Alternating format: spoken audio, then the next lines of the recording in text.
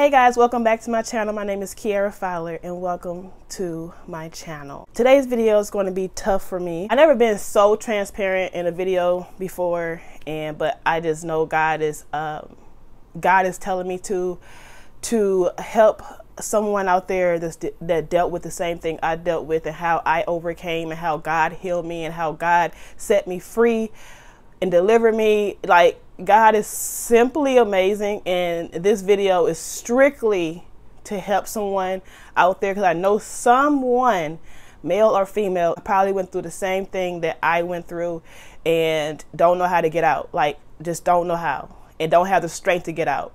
So I'm praying that this video help you and to see the truth, and to see it is possible for you to get out.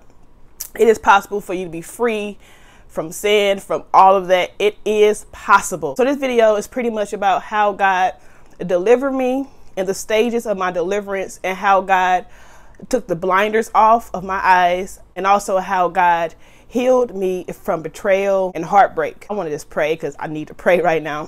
Father God, thank you for giving me the courage. Thank you for just allowing me to do this video today. God, I pray over each viewer, God. I hope this video touched at least one person out there, God. I hope this video encouraged at least one person, God. God, anoint my mouth, God. Lessen me and give me more of you, God. Lessen me and give me more of you, God.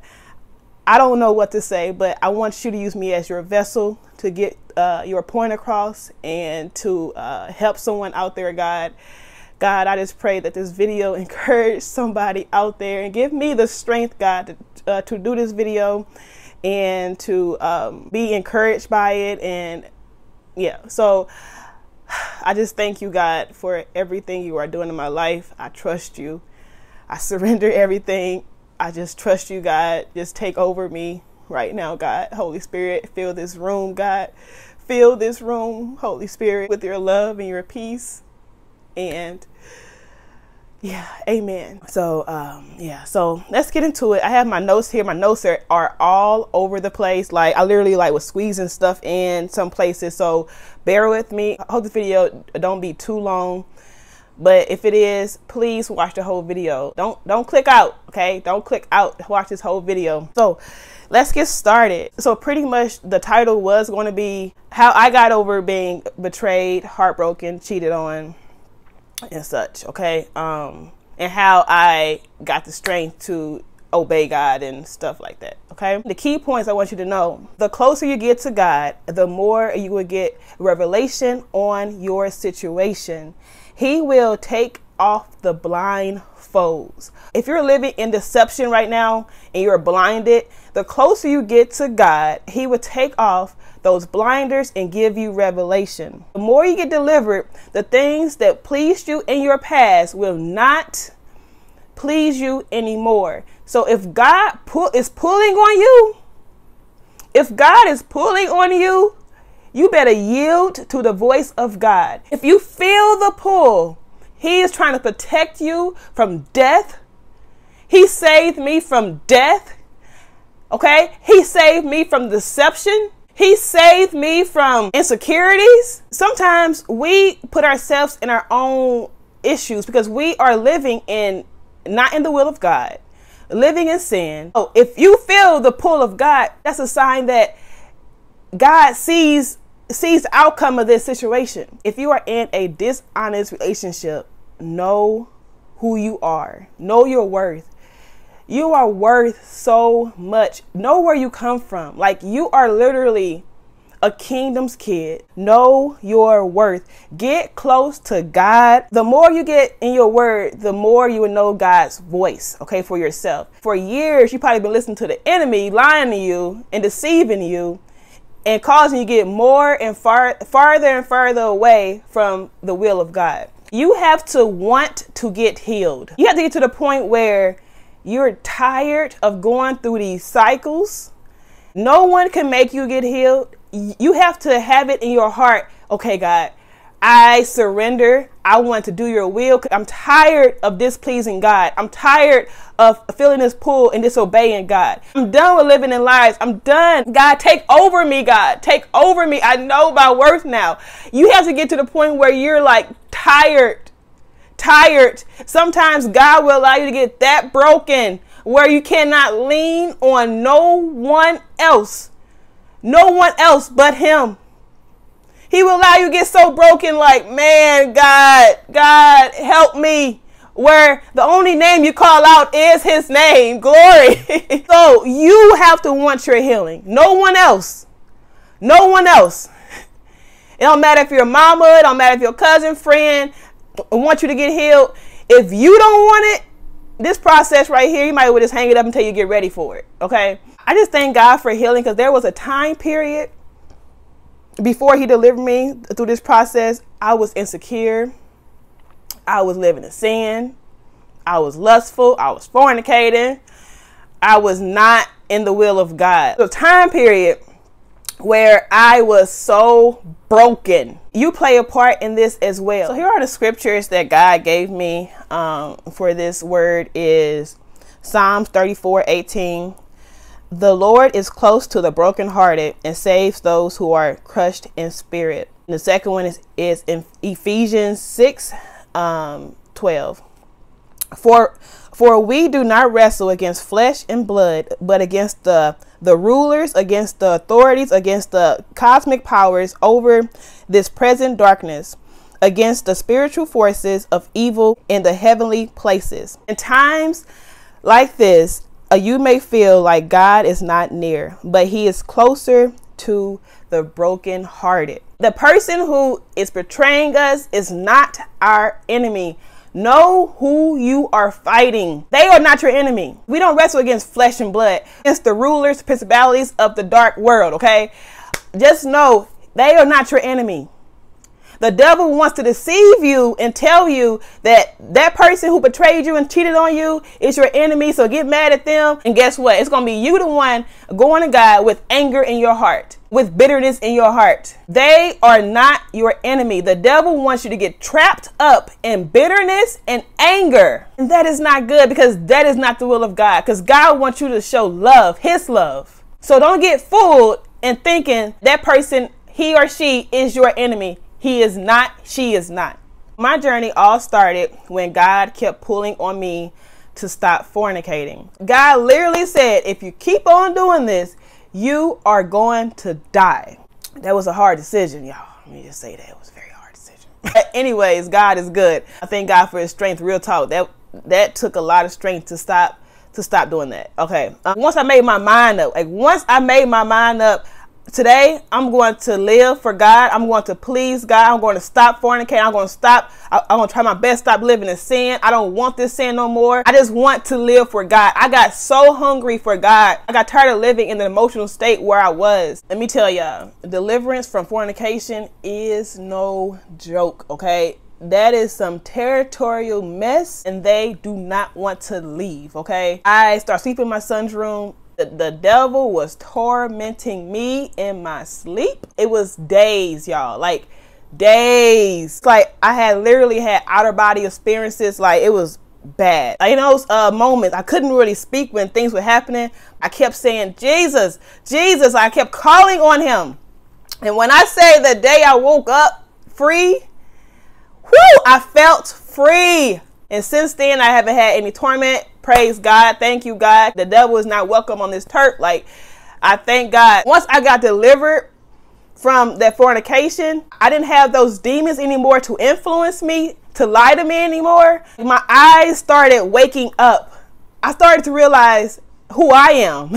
At first, I didn't know who I was. I was literally living in darkness. I started to know who the person was that I was dating. I started to see him I started to get revelation. When I say deliverance is the key, it's the key to get revelation and get the blinders off your eyes. It is so important. So yield to the voice of God. If God is telling you to stop something, yield to his voice and accept the deliverance, y'all. I started to see who I was. I was a broken, low down chick. Like, I was so broken. I was so insecure. I was just so broken. It literally hurted my soul. And then I started seeing the person I was with. I say, man, we are broken. We are two broken people. And two broken people are like literally toxic. Like it's going to be a toxic relationship. It's not going to be a whole relationship. It's going to be a broken, toxic relationship. And then I started realizing he is not my enemy. I started realizing the truth. The truth. For years, I've been lied to, saying that he is my enemy, this and that. I started realizing the truth. God was saying, no, he is not your enemy. The devil wants to kill, steal, and destroy you. Start realizing who your enemy is. Stop arguing with that person. If you're gonna argue with that person, you better argue to the thing that's influencing that person. And once you are delivered, you will get the strength to leave. If God told you to leave a relationship, you need to obey. If God told you to leave, leave. It don't matter how things may be looking. It don't matter if you don't have any money. It don't matter if you don't have a place to stay. It doesn't matter. If you yield to the voice of God, he will make a way out of no way. Before I left the situation, I was writing down all of my bills and stuff, y'all. I was writing down, I said, God, you want me to leave, but I don't know how I'm going to get through. I don't know how I'm going to pay for anything. I don't know how this is going to happen. But God kept telling me to leave. He was like, leave. I said, but God, what if this happened? What if that? God said, leave. And when I tell you, if it's in God's will for you to leave a situation, he will provide. If it's in God's will, things will happen accordingly. He will provide. It will happen in order. If God told you to leave, you need to obey, or you're going to die. Okay, I'm keeping it real. It's what he told me. And God's word is consistent among all people. When God speaks, it is consistent among all people, not just for me, but for you too. If God been telling you to stop something, you better stop or you're going to die. I don't want you to live like this. It is a horrible feeling. Like, I lived in so much heaviness for years. I lived in lies for years. So once God reveals something to you, it's okay to feel angry for that moment. It's okay to feel sad, because you have every right to feel that way. So don't lie to yourself saying, I'm good, I'm okay, I can move. You can move on, but in that first moment, like the first time where you find out when things start being uncovered, be honest with yourself. I am hurt. You need to tell God, I am hurt. I am sad. I am angry. I'm this, I'm that. I'm angry. And allow yourself to grieve. Allow yourself to feel those emotions, because you have every right to feel those emotions. As the Bible says, he is closer to the brokenhearted.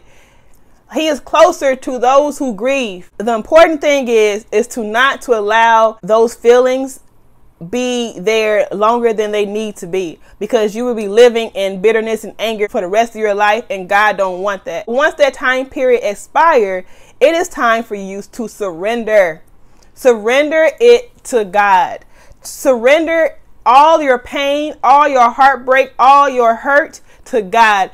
Tell God, I do not want this anymore. God, heal me. Go to the throne of God and say, God, take every last hurt out of me. God, continue to heal me. Mold my heart back together. God, my heart is broken, but mold me back together. I don't want this anymore. Surrender it to God. God, make a way out of no way. Be desperate that God is a healer. God, continue to heal me from my past. God, heal me from things that I don't know about. Take over my life, God. And start reading your Bible. Encourage yourself. Start reading your Bible. Start getting into your word. Start knowing God's voice for yourself. Spend time with God. Sit there in his presence. Allow God to take over you. Allow God to just take over it and continue to mold and shape you. If you carry that, you are literally holding on to stuff, and that stuff is heavy. God is saying, give me all of your troubles, and start encouraging yourself.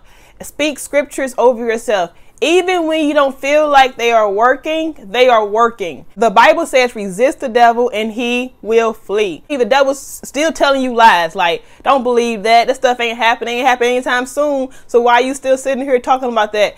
The more you resist the devil, he will flee. Keep speaking life over yourself. Keep speaking healing over yourself. Forgive the person who cheated on you or betrayed you. You have to forgive. Because if you do not, you will be living in so much bitterness, so much anger. You have to sincerely love that person the same way that God loves them. You have to see that person through God's eyes. Then you must not forget, you were living in sin before you got delivered also. God still loved you. So you have to see that person the same way that God sees them. You have to love them, sincerely want them to get better. I actually go to them and say, you know what? I forgive you and I love you and I care about you. If you do not forgive, the devil will still have his power over you. People are here living in unforgiveness every day, all around. And the devil still has his influence and power over them. Another step is start being around people that is like-minded. Stop being around people that are unequally yoked with you. Friendships that are unequally yoked, you can be influenced. Like all that healing God had brought you through, you can be influenced back to that again. So be watchful who you hang around with. Be around people that are like-minded, that love God, that wants the best for you, that will tell you the truth when you need to be told the truth. If you need to release something, release it directly to God, because you need to not speak out of emotion. If God has not released you to tell that person whatever you are feeling out of emotion, do not do it, because not only that will stall your deliverance and healing, it's going to stall theirs. It's going to cause them to get angry, and that's not good, because you want the best for everybody. You want everybody to be healed, and if they hold an anger against you, that's not good. Make sure you do not stall anyone's healing because of your actions. So I think that's all that I have. I hope this video encouraged you and give you strategies on how to get over a hard breakup, broken heart, anything. Like it could be anything, like betrayal, being cheated on. Because if I can make it through, you can make it through. Because God's a healer. He wants all of us to be healed, and he wants all of us to see and not be blinded. Hope this video encouraged you, and be blessed and be encouraged. I'll talk to you later. Bye.